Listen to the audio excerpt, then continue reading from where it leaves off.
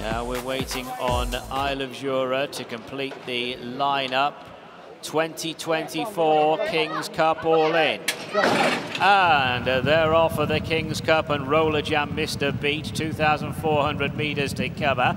Derby began well, as did the other Godolphin runners. Passion and Glory breaks the line as they go into that first turn. To the outside of Passion and Glory is Derby, to the inner King of Conquest, followed by Sovereign Spirit. After a shoddy start, Roller Jam is on the premises because the pace isn't particularly strong. Lucanda is rather keen in mid-division. Isle of Jura's got a position 3 wide around the first bend. Further back to Panning for Gold. Goman is second last, and Rayanpur is last of all as they bob along the side of the track. So now Roller Jam has hit the front. Roller Jam moves on, forces the pace, and has gone clear by some 8 lengths. Passion and Glory is holding second. Sovereign Spirit in third position, followed by Derby, who's up along the inside, blue colours. Going forward now, Isle of Jura panning for gold, followed by King of Conquest. Less than a mile to go. Goman, Lucanda and Rayanpur are the last 3. They go on down the far side. You've got to have eyes everywhere because you've got the clear leader. That is Roller Jam, who's now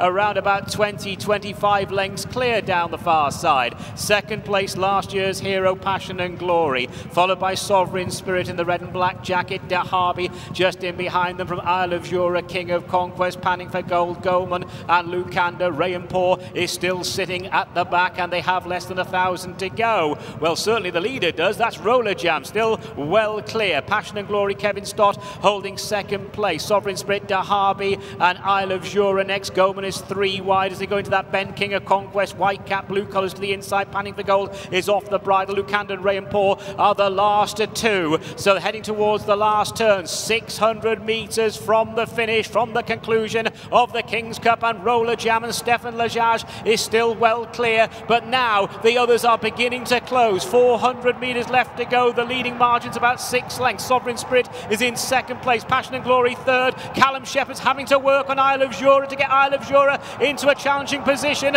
They have 300 metres left to go, and it's Sovereign Spirit, Isle of Jura down the outside. Isle of Jura laying down a big effort now to Sovereign Spirit. Panning for Gold is back in third. Isle of Jura is now in front inside the last 100. Oh, the King is wearing his crown. Isle of Jura victorious. Callum Shepherd, George Scott, they got there to win the King's Cup. Second place, Sovereign Spirit, then a whole host of King of Conquest, Panning for Gold, Lucanda, Goman and Passion and Glory just in behind.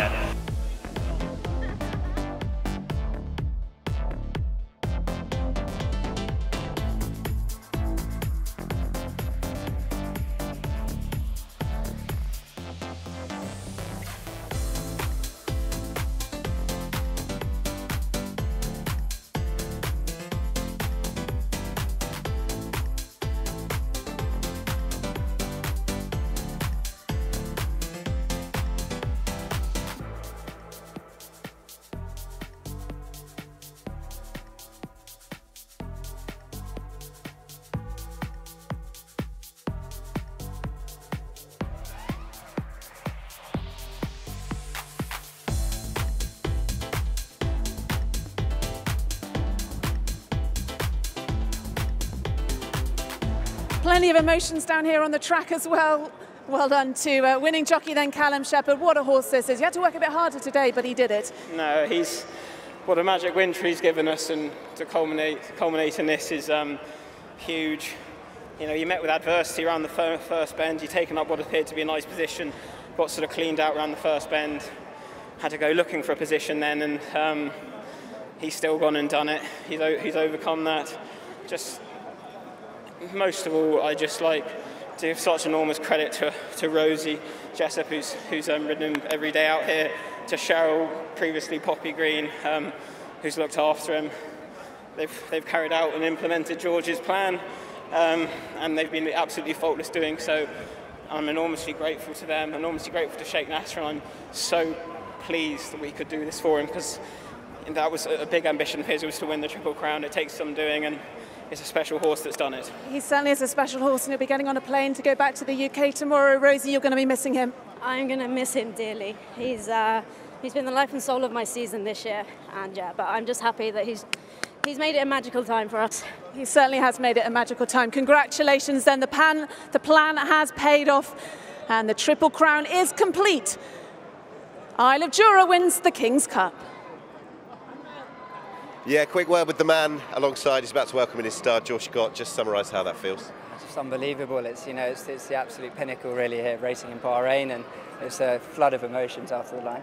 You were telling me back on the December the 8th, I think, when he won here, this might be the plan, but to get that far and realise it, everything's got to go perfectly, and it has. And that's testament to the girls that have looked after him out here. I've really done very little. Rosie and Cheryl have done an amazing job, and we've got a wonderful horse. He really is a trier, isn't he? Where does this rank in your career? It's at the top, miles ahead of anything else. George, congratulations. Thank you, sir. Well, there you are. Couldn't have said it better myself. Welcoming back in the winner of the most prestigious race, the King's Cup. The dream is realised. Well done, Callum Shepherd, George Scott. The colours are victorious. The winner is Isle of Jura.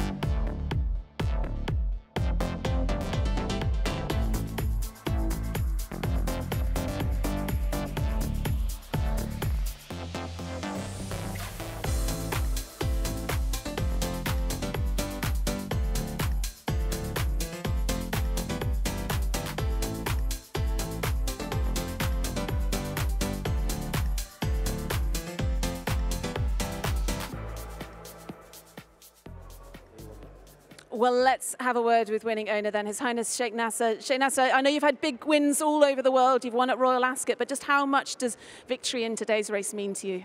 This means a lot. His Majesty's King's Cup is huge. Is a race that we look for throughout the whole season in Bahrain. Not only that, but winning what we call the Triple Crown, His Royal Highness the Crown Prince Cup, and then my cup and the King's Cup, which was amazing. Now I know that Isle of Jura is famous for many things, the island, but also this guy is one of those things that he's famous of. He certainly is. And what a horse he's been. When you first purchased him alongside George, was it last summer? Did you ever dream that he would be good enough to take a race like this? You know what?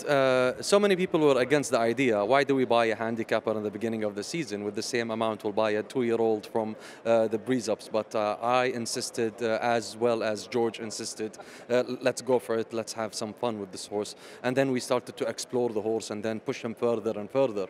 And then each time he exceeds his goals. And, you know, he's been a superstar. And I know you're also involved in a lot of other sports, mostly endurance racing, but also Ironman and a lot of other Olympic sports. But just how much joy does racing bring you and your family? Well, it brings us together. It's our secret. Horses is a big secret in our family. The love of horses with myself and His Majesty the King, Sheikh Mohammed bin Rashid. You have a product in here right in front of you. Well, it's great that you're doing it here alongside your family. Well done. Congratulations. Thank you very much.